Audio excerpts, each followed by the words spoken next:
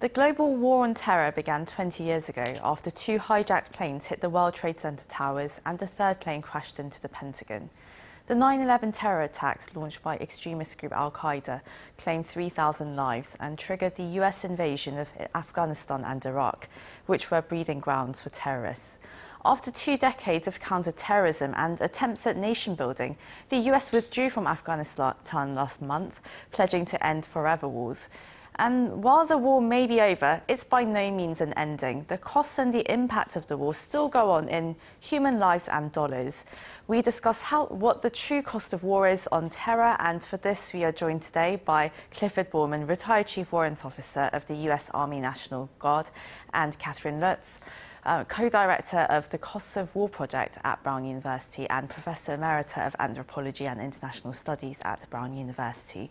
Thank you both so much for joining us today. And, well, Mr. Borman, now, this terrible tragedy that happened 20 years ago, on the day you were there at the Pentagon, you were desperately searching for survivors where the American Airlines Flight 77 had crashed, and it was a site of abject destruction, but you were still searching painstakingly for 18 hours. Could you tell us, in your words, what happened on September 11th from your perspective? You know, I was en route to the Pentagon when the plane hit that morning. You know, it was just kind of a mass confusion there when the attack occurred. And, you know, you're in the military, so your training takes over and you just try to go and help as many people as you can that's possible. I was lucky enough that I was working with a gentleman and we were using a spectrum analyzer to pick up cell phone frequencies, and we would continue the search, you know, at all areas of the Pentagon looking for victims of the attack. And that continued throughout the day and into the night, and I stayed on site until early morning of the 13th when I finally went home. And then it was at that time that I contacted my family. Up until that time, they had no idea if I was alive or if I had passed away. Well, you did survive that day, but a year and 3 months later, you attempted suicide after just going through that terrible trauma. And while the Brown University's Cost of War project, it shows that, well, it estimates that over 30,000 active duty personnel or veterans died by suicide, as compared with the over 7,000 killed in post 9/11 war operations. Mr. Borman, does this surprise you that, you know, servicemen are driven to this point of making that difficult decision? I mean, what would you say was the trigger point for you in December 2002? For me, it was a year-long process. So on the 1-year anniversary of 9/11, one of the newspapers had ran an article, and unfortunately, one of the boys were writing into his mom and had crawled over half her body at the Pentagon, and that kind of really started my downward spiral with having nightmares and dreams with what I saw and what I did that day. And then instead of talking to a counselor or seeking help, I started drinking more to deal with those thoughts and dreams that I was having. And we know with post-traumatic stress syndrome, you know, that's one of the causes or one of the symptoms of it. And so it was that process during the year. I was just feeling stress from being, you know, at work, stress from my family trying to help me, but I didn't understand what was going on with me to tell them how to help me or what to do. I was home for Christmas on December 20th. I was alone at my brother's house there in Kansas City, Missouri. He's a nurse. He works at Truman Medical Center there in Kansas City, about a mile from his house. And I just overwhelmed with a sense of guilt and not wanting to live with the guilt and not find anybody alive on that day. Everybody I found on the Pentagon was deceased.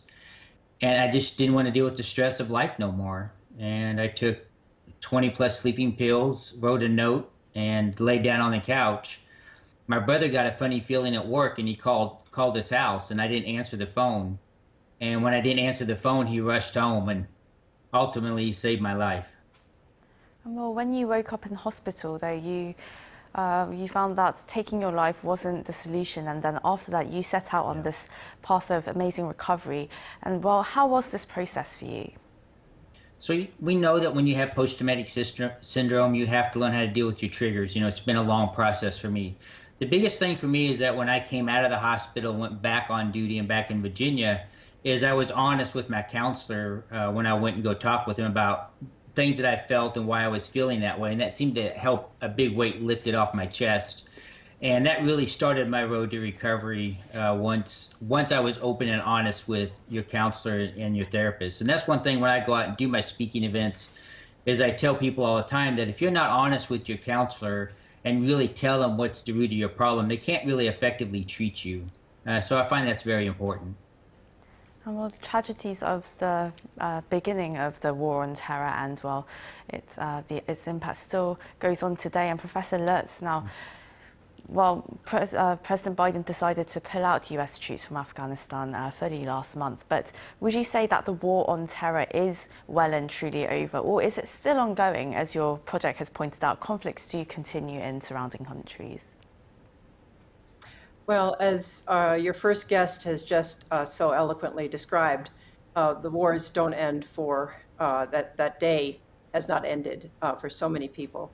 All of the people who did the work of rescue on that day 20 years ago, and all the people who have dealt with the violence that ensued in Iraq, Afghanistan, and other places. So no, our project has found that the war continues in 85 countries. If you include all of the places where the United States is fighting counterterrorism through either combat itself or training of local troops and police in counterterrorism, or again, providing arms and other kinds of proxy fighting capacity. So there's really a very strong, ongoing, and very expensive war that continues. And Professor Lutz, what did the war on terror achieve, though, over the last 20 years? And would the numbers indicate that the outcome of it justifies the costs? Okay, well, really, it's very hard to say that any death is worth a political goal. But just to most basically look at what the cost has been, our project has found an $8 trillion price tag, but more importantly, the death of 930,000 people at minimum as a result of the wars that ensued. And this is the deaths due to violence on all sides and in these various war zones. So one can't say, I think, that 930,000 deaths are worth the goal of, again, trying to achieve certain goals that we'll talk about. But I think that's really, the answer has to be no, it has not achieved the goal of keeping the world safe from violence. Right, and there's no clear-cut ending to it, really, and the US may have left Afghanistan, but that doesn't settle the $2.3 trillion bill that you mentioned in your project. Your project said that the societal costs will continue to arise from Afghanistan and the Iraq wars, even after US troops have long gone. What are going to be the societal costs that will continue to incur? Well, as Ms. Rauman has just pointed out, for those who go through these kinds of horrific events, 9/11 on forward, there's a lifetime often of post-traumatic stress disorder. There's a lifetime of grief if you've lost family members. There's a lifetime of struggle to recover your economic life that you had before the war disrupted it. Again, and this is true especially in the war zones of Iraq and Afghanistan, where so much of people's livelihood and so much of the economy was disrupted, has been disrupted by the war. And Professor Lutz, you also mentioned the social and environmental costs of war as well that now remain in those countries. How should these costs then be settled? Well, we know that some of these costs are incalculable. You can't put a number on them exactly, but just to take, for example, the environmental impact, we know that the war uses a tremendous amount of fossil fuel. So the contribution of Pentagon fossil fuel use for these wars on global warming is not insubstantial. It rivals the Pentagon's fossil fuel use rivals the fossil fuel use of many smaller modern industrial countries. The civil liberties costs, the human rights costs, we must remember back to Abu Ghraib and other places, not just at the United States' initiative, but other countries' initiatives who had allied themselves with the United States in this war. They have often, again, cut corners on the basic human liberties human rights that we have come to take for granted since World War II. So there's been an erosion in many aspects of our of the kinds of political life that we want to have internationally. Well, really, the impact of war really doesn't just stop with evacuation, but we're reminded of it every year as well on September 11th. And Mr. Bowman, it must be unimaginably hard for you on September 11th every year. I mean, how do you deal with the days, I mean, the difficulty of it and the emotions, but yet still find the strength to help and motivate other soldiers? Well, for me, it's, I don't watch TV on 9/11. I was there. I don't need to see it replayed over and over again. It plays in my head daily. So I usually just spend my time with my family and my kids. I have a 7-year-old and a 17-year-old. So, that really is what I do, is just reflect on my family and, all those things I wouldn't have had I been successful that day. Not only was I at the Pentagon on 9/11, I also deployed in support of our Operation Iraqi Freedom. So, the cost of war and the cost of going to war is something that we as soldiers accept when we join the military. But, we just need to take care of our veterans and make sure that they can go and get the help that they need when they need it. And, it's just really great to see the strides that the military's made in the last 20 years or since my suicide attempt, and really helping soldiers be able to go out and get that help they need, when they can or when they least ask for it. Mr. Bowman, at what point should you seek help or consultation for PTSD, and how can family, friends, or people close to you recognize those symptoms? It's kind of tricky, but if you notice, all of a sudden that they're avoiding certain things that they used to do before, if they're talking about the dreams maybe for a little bit, then they stop talking about the dreams, maybe negative changes in their mood, make negative thoughts about themselves, I don't feel like myself anymore, or, I don't feel like doing anything, lack of interest in doing stuff that they used to enjoy before. Changes in their physical, emotional self. Most days I'm a happy-go-lucky guy, and some days I'm not. And, so you just always wanted just to see if they're kind of extra on guard, if they're easily startled by things. I know 4th of July sometimes can be a trigger for me if I'm not expecting a loud boom or something. And so you just need to be kind of watchful and just kind of pay attention. I tell people all the time, if you have that friend or family member and they're just kind of went quiet and they're not talking, pick up the phone or text them or go by the house and see them and just see if they're okay. I tell people all the time, it's okay not to be okay. We all can't have good days and we have bad days sometimes. And just going that extra step to be helpful really sometimes just all really a person needs sometimes. But if you really notice a lot of changes in somebody, I would say that if you ask my family up until my attempt, there was probably signs there they missed, but there were probably signs there that they saw that they just didn't realize.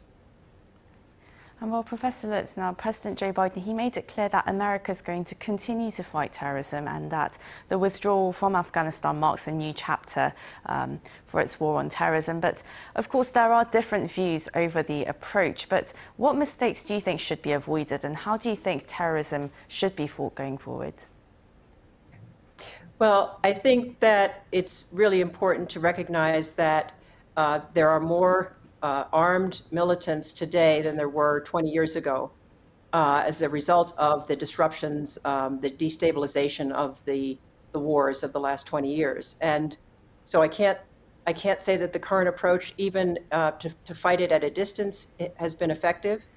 And I do think that we need to think about war in new ways and to think about the Pentagon not as the first solution, the first tool that you go to solve the problem of people who would use terror tactics against civilians, but to say, how do we lessen that through policing, through the kinds of, and again, some of this has been effective, the kinds of insights that have been gotten through,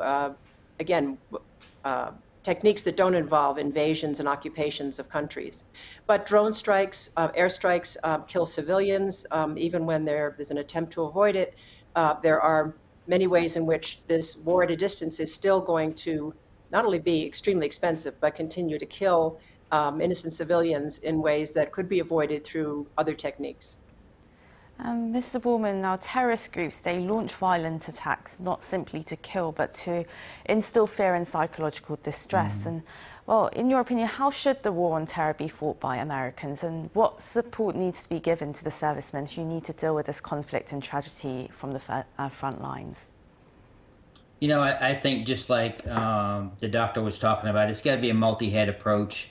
I think how we look at terrorism and how they do attacks and how they attack, we've learned a lot in the last 20 years, and I think we need to take that knowledge and move forward. You know, as far as veterans and people like myself going out and getting help, that has improved. I think, you know, with the wars and with PTSD and how we treat PTSD has really improved over the last 20 years, and I think it will continue to improve. You know, the biggest issue we got being soldiers is asking for help. And something so easy is so hard to do. And, you know, I tell soldiers all the time and people that I speak to when I talk about my story of hope is I understand it. I was there. I get it. You know, I know what it's like to go from the top of the mountain to the bottom of the mountain. But I always tell people all the time, just if you don't think you're important to somebody and they love you and they want you here tomorrow. So, you know, please pick up the phone and call somebody for help if you're in that type of situation. Well, unfortunately, due to time, this is where we'll have to wrap up the interview. But thank you very much for your time today. That was Clifford Borman, retired Chief Warrant Officer of the US Army National Guard, and Dr. Catherine Lutz, Co-Director of the Costs of War and Professor Emerita of Anthropology and International Studies at Brown University. Again, thank you very much for your time today. Thank you for having me. Thank you. And to our viewers, as always, thank you very much for listening.